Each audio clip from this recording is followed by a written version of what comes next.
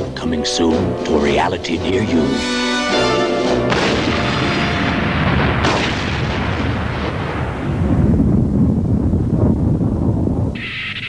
Remember? You ever see the Flintstones? Sure. You think Wilma's sexy? Wilma Flintstone? Well, maybe I've been in deep space too long, but every time I see her, she drives me crazy. How do you feel about Betty Rubble? Betty? Oh, I tell you, I'd go with Betty, but I'd be thinking of Wilma.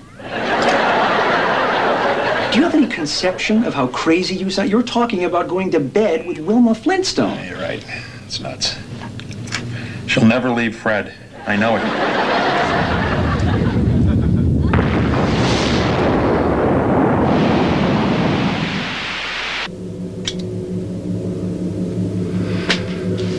Black box update. Well, for reasons that are too stupid to go into, most of the crew was wiped out, and we wound up adrift 3 million years in deep space, which is real nice. My name is Dave Lister. I used to be a chicken soup machine repairman. Now I'm acting captain. I know I don't look much like a captain, but when I tried on the form-hugging red lycra bodysuit, I looked like a giant half-squeezed tube of tomato paste. I almost barfed. This thing on? Hello? Let's see. Our crew number's 5. Besides me, there's, Arnold Rimmer. He's dead. But, we had to bring him back as a hologram.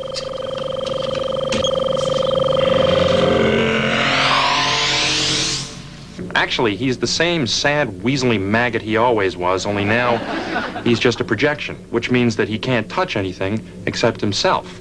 So basically, his sex life is unchanged. I can't believe it. I'm dead. What's it feel like? Death? It's like being at an Amish bachelor party. And there's Holly, our super intelligent onboard computer. How could this happen, Holly? One of the drive plates in the engine room was defective. It broke apart and killed everyone. How long have I been in stasis, Holly? Well, I couldn't let you out until the radiation died down to a safe level. Really? You're gonna laugh. How long? Just under 3 million years.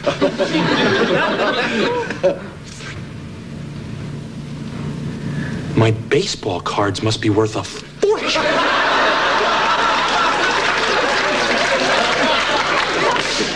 You okay? Of course I'm not okay.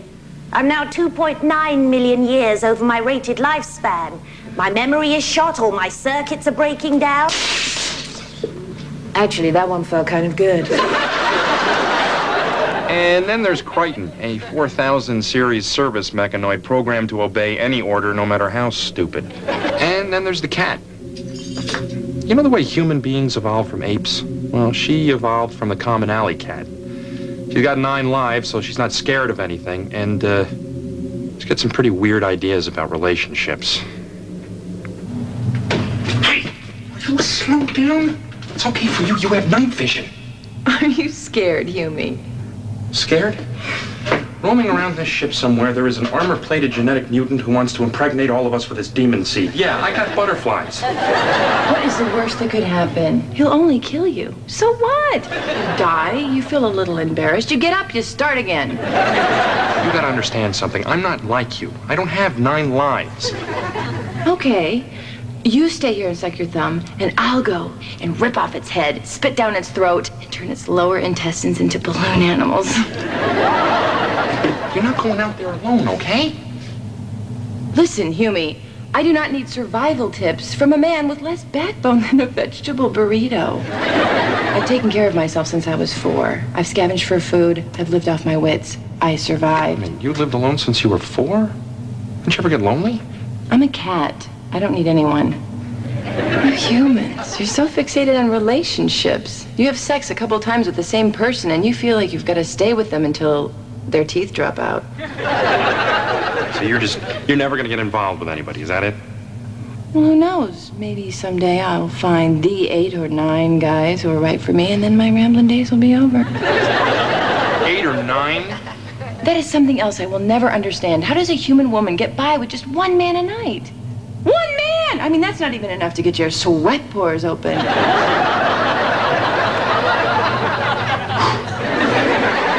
Hey, we may not be the most efficient crew the Space Corps has ever seen, but let me tell you something. We are going to get this rust bucket back to Earth, and when we do... What are you doing? I'm recording a distress call to send off into space. Well, I don't think you're recording. Look, the red light's on. No. Red means record. Nuh-uh. Green means record. Are you sure? Because I don't want to mess this up. It's the last message capsule we have. Trust me and press the green button and say your message over again. All right.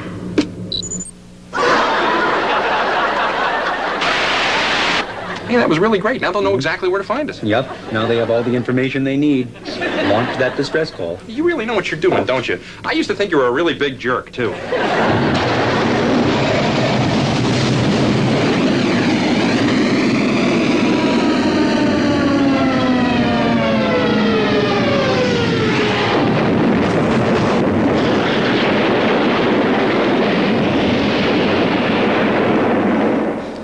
How much food we got left?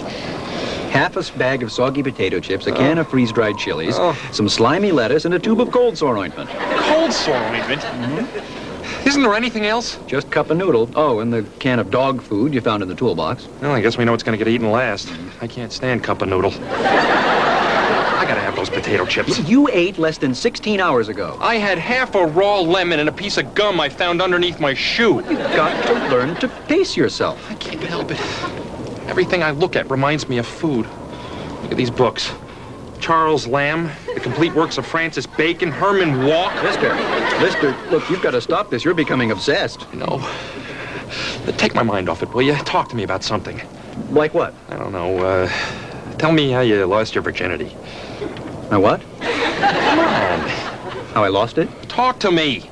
Well, not that much to talk about, really. I've always been sort of a fish out of water when it comes to women. I'm much more interested in automobiles, but the first time? The first time? Girl I met in cadet college. We did it in the back of my brother's car. What was it like? Sensational. Bentley convertible, V8 turbo. Oh, what a machine. So, how about you? Michelle Fisher. 9th hole of Detroit Royal Vista Golf Course, par 4, dog leg to the right, and the sand trap behind the green. Golf course? How old were you? 12. 12? 12 years old. When you lost your virginity, you were 12? Yeah. 12? Well, you can't have been a full member of the golf club then. No. You did it on a golf course and you weren't even a member? Oh. So you didn't pay any green fees or anything? Remember, it was just a place to go.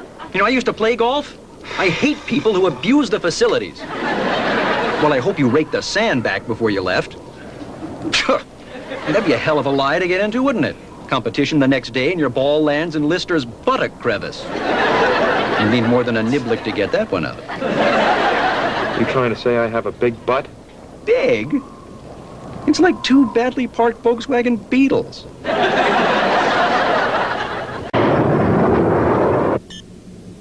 Aliens. Oh, let's hope they're the good kind. The kind with beautiful women with beehive hairdos who say things like, show us more about this Earth thing called kissing.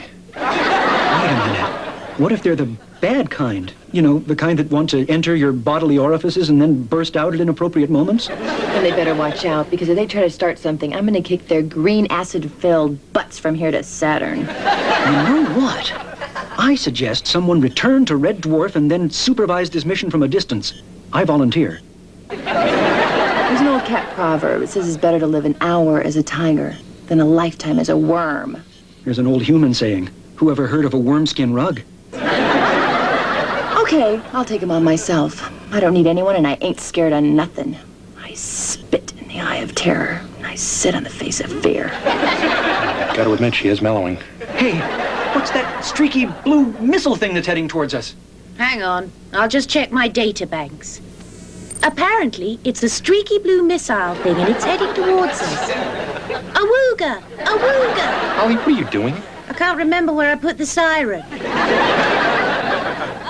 Impact in 10 seconds and counting.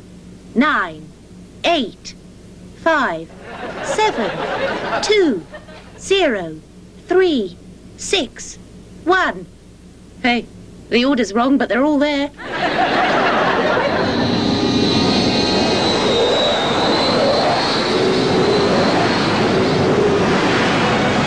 The universe will never be the same.